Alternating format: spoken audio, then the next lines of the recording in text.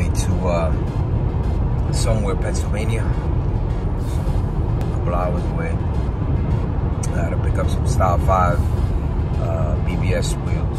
Alright, so just take this drive out here to Pennsylvania. Where are we again? We're in Warminster. Warminster. So it was a nice ride, not too bad. Got a deal too good to pass up. So on these RC090s, yeah. From the Style 5s basically. So before I get started, unlike the last time, I'm gonna be able to show you guys the before. See how bad they are.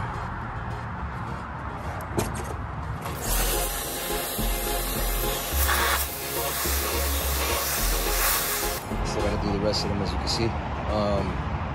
Went ahead and hit it with the AutoZone engine degreaser. That's to get all the crud off of it, you know, all those years of neglect. Next step is the oven cleaner to break that down a little bit further. Clean them all up, as you can see. Pretty good. And now what I'm doing is, this is the worst one out of all of them. So I'm gonna go with this one first. And I'm basically gonna use the Dremel to try to smooth out these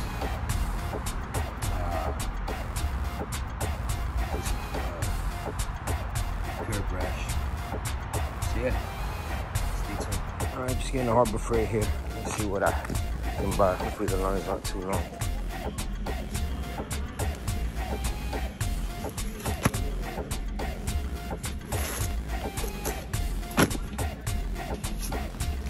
All right, so I've reached that point now where, as you can see, start polishing it up. It's coming out really well.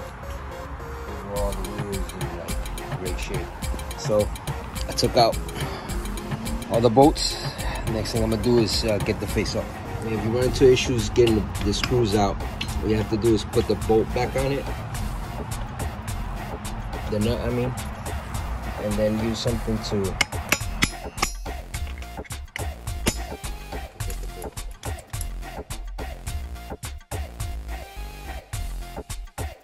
so these are two wheels, one without the bolts on it. That's the fully restored one. Try to clean the hardware up and then throw it on there. You see little marks on the edges. And then this is one of the better ones from before. I gotta still work on. As you can see, they've all done all the cutting. So now I'm ready to start polishing. Thanks to that thing, that was great. But now I gotta do some detail work. So. If you look at this one I completely polished, but if you look up close, it doesn't have the same level of clarity as this one. So you see how it looks a lot more mirror-like. This one does not. So that has to do with those little bit of scratches there, and camera doesn't capture it that well. However, I will tell you, again, trial and error for me, just trying to pass the knowledge along. Just wet sand it with 2000 grit paper, and that'll be good.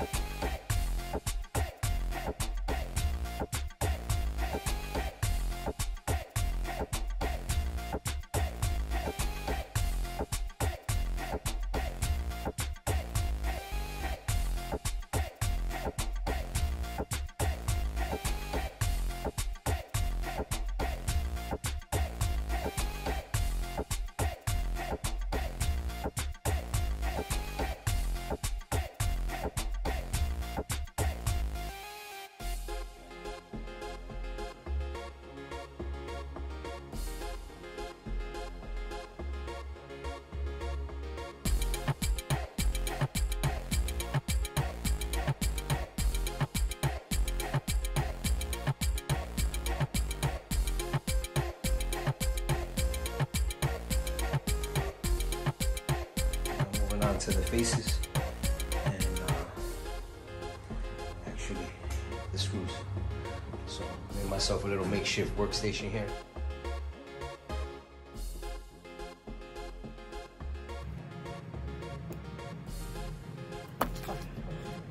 Alright, so just completely finished the faces just now. The last of it, as you can see, they look pretty good. So we've hit the point where I'm gonna start reassembling them.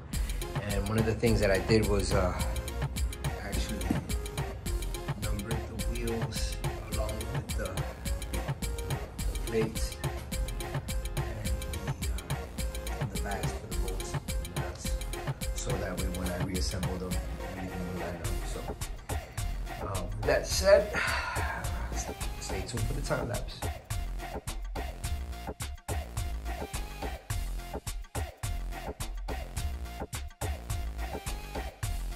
Alright, and we're all done. Did order some BBS caps for it. And the tires, and believe it or not, I ended up getting these from Walmart. And they were supposed to get here by Friday, so they were going to ship quicker than Amazon. That's why I went that way, and they were maybe like $3 cheaper than Amazon. But in any case, they got here 2 days early. My favorite shop here, my favorite shop. They all mounted up already. ¿Necesitaron mucho peso o no? No. Hay uno que lo marqué atrás, que lo ponga atrás. O sea, no siempre se lo pone atrás. Este no lo es. Okay, porque está más... Brinca un chingo. Un chingo. Okay. There we go. New tires, new valves. All done.